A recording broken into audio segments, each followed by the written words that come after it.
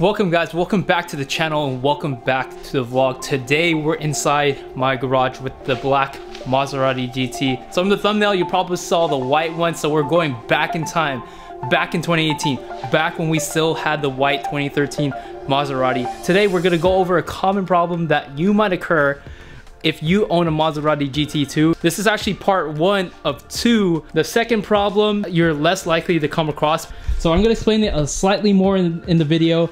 But yeah, we're going back in time, back in 2018 when I kind of first started. Well, it's not really where I first started doing YouTube, but you know, it was way back in the day. Yeah, going back in time, so enjoy.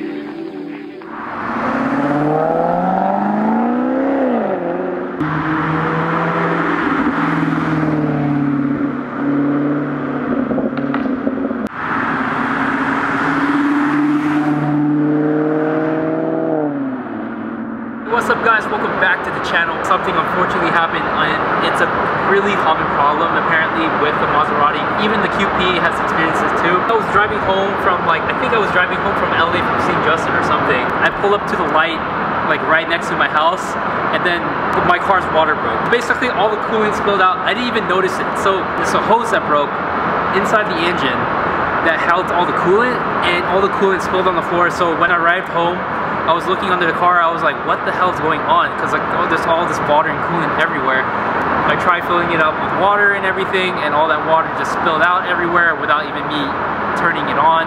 So basically there's a hose holding all the coolant. And this hose is known to break because kind of like tires, it deteriorates over time, it's rubber, you know, it's understandable. There's several hoses, but there's one located way in the back against the firewall right here.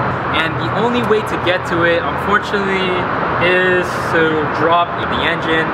And when I looked online, the quote, you know, you guys are not gonna believe this, is absolutely insane, but some people got quoted like 2-3 grand, and one individual got charged 8 grand, which is absolutely. So what I did is I took it to an independent shop, and it ended up being $1,000 to fix just that, which is kind of an absurd amount.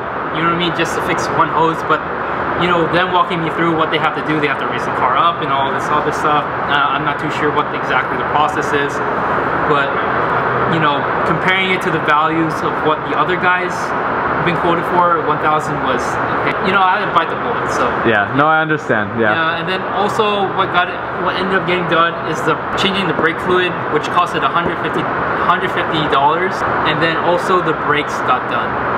The brake pads alone were $350, and then the labor for them was another $350. That was a lot too. But so in total, I spent $1,700 getting this car fixed. $1,000 for the common problem, and $700 for the brake fluid and the brakes.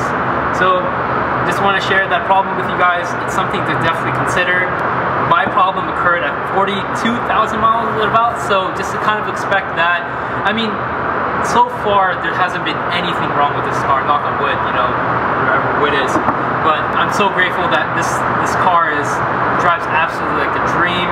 I mean, no issues except for that. You know, I expect one or two problems with it being a used car, but you know, it is what it is, and that's all I want to say for today. So thank you guys for watching this episode. Thank you, Justin, for filming me, and I'll see you guys next time. Peace out.